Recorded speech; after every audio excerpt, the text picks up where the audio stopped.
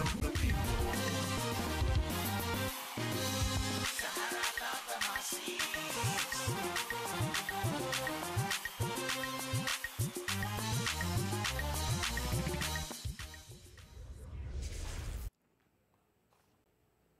Hello viewers, welcome back. My name is Toyosi Phillips.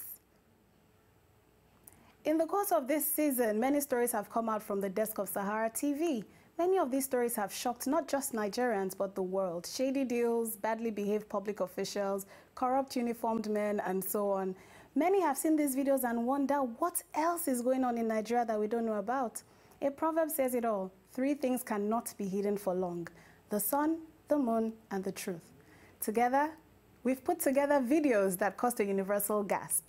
First on the list is the interview with Senator Dino Melaye, a flamboyant senator of the Federal Republic of Nigeria who is shrouded in controversy. SaharaTV's Rudolph Okonkwo had the privilege of interviewing him, and this is a clip from the interview. But I'm looking at your Twitter. I posted that's a subordinate identifier clause. Okay, wait, Senator, are you saying that your Twitter account is wrong, or did someone hack into it? Because I'm looking at your account and I'm seeing your Lamborghini or a car. I don't know. I think it's a Lamborghini. Did someone post it for you? With due respect, please, I do expect that there are ethical procedure even in journalism. I have a Twitter account that is open. Go to my Twitter account and see where I posted my We're going to put it up. I'm looking at it, but it's not on the screen as we talk. Excuse me. Yeah. Excuse me. Okay. You have to prove that on my Twitter account I posted my bedroom, I posted a power bike, I posted this. People went to get pictures. I'm not denying that the Lamborghini is mine. It's my car.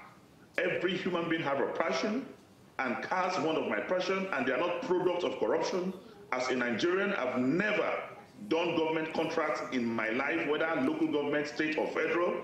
I am a transparently honest Nigerian when it comes to issues of corruption and anti-corruption. He seemed pretty upset. And of course, we cannot forget the then Senator-elect Buruji Kashamu, the man who allegedly led a drug ring, which must have been pretty successful because it inspired the Emmy Award-winning Netflix series Orange is the New Black. There was a call for him to be extradited to the United States to face charges that other members of his alleged ring had been convicted for. This is a clip of an interview where he says he's been cleared of all the charges. Trial with oral and documentary evidence that I was discharged. I'm a Nigerian. I am not running for my fatherland. If anyone thinks he has a case against me, let him follow due process and we will take it up from there. I am not under any obligation to go to the U.S. to answer the same charges after the 2 judgments of the British court exonerated me of the same allegation. Yes, he did say he was not obliged to go to the United States, but this nevertheless started a conversation in Nigeria about policymakers who are policy breakers.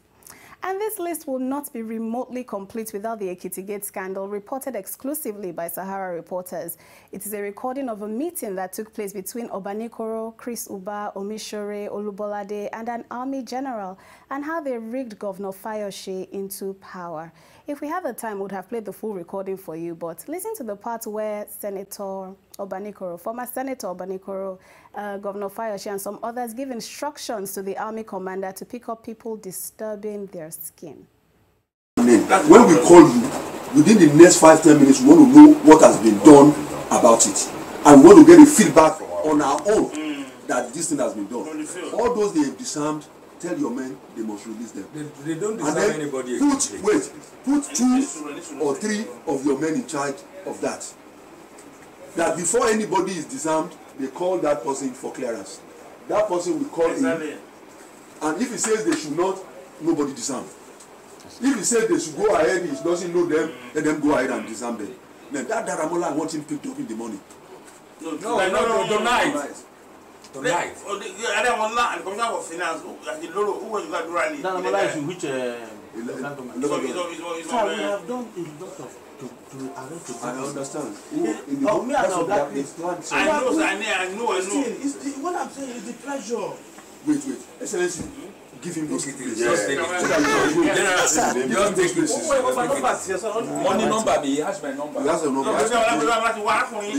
The people you want them to take control of, to arrest before the money, go and bring their list and their local government. Unfortunately, even with the release of this tape, Governor Fayose is still in power. And Captain Colley, who recorded the conversation, is unfortunately, but as expected, on the run. Now, do you remember Ann Welsh? The name sticks because she introduced herself with a lot of confidence in the next video. She was the one involved in the Obasanjo Foundation scandal, where some Lebanese men filmed her agreeing to launder money through the foundation. Her fee? 30% of the money being laundered. Watch. Be quick on it. I know. Sierra, I think it should be a good number. Like at least 30%, if you don't mind. 30%? Yeah. 25. 30% at least. No, think about the hard work I'm gonna put into this. And the cover up for you. Yeah. All the hard work. 30% isn't that much? Too much? Although you have an amazing smile, yes. Come on, man, 30% of 40 for you. 40, that's more money for you. You spend now 2 weeks. Do you know the amount of work for you? Or the amount of work I'm going to start putting in for you? You'll be so grateful, you mean, because one of the things I don't... Show me It's Anne, right? Anne, yes. Anne. Anne Welsh is my name. Anne Welsh? Yeah. We had a school, it's Anne, right? Anne, yes. Anne Welsh is my name. Anne Welsh is her name. It will take her a long time to recover from that one. We'll be wrapping up with the Nigerian police, the most disrespected uniformed men. Well, that's arguable because Lasma is way up at the top as well. But this video shows Sahara reporter CEO Omoyele Sowore being taxed by some policemen after running into a roadblock in Ogun State. Bring them before you. No, bring them first. My money for her. No. I will trust you. Put them, I don't follow. Bring them first.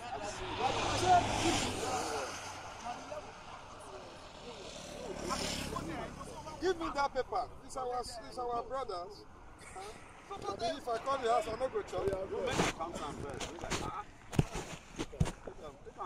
You're a rich man now to spend money. The last one will be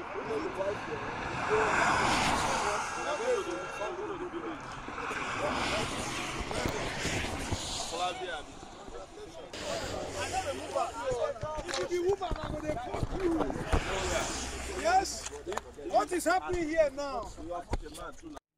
That's really, really sad.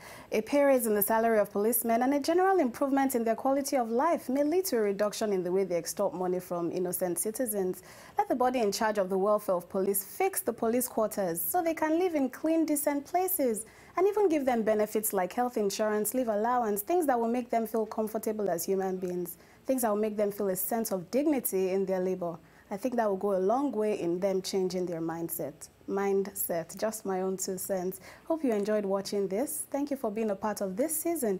Without you, there will be no us. My name is Toyosi Phillips. Stay tuned.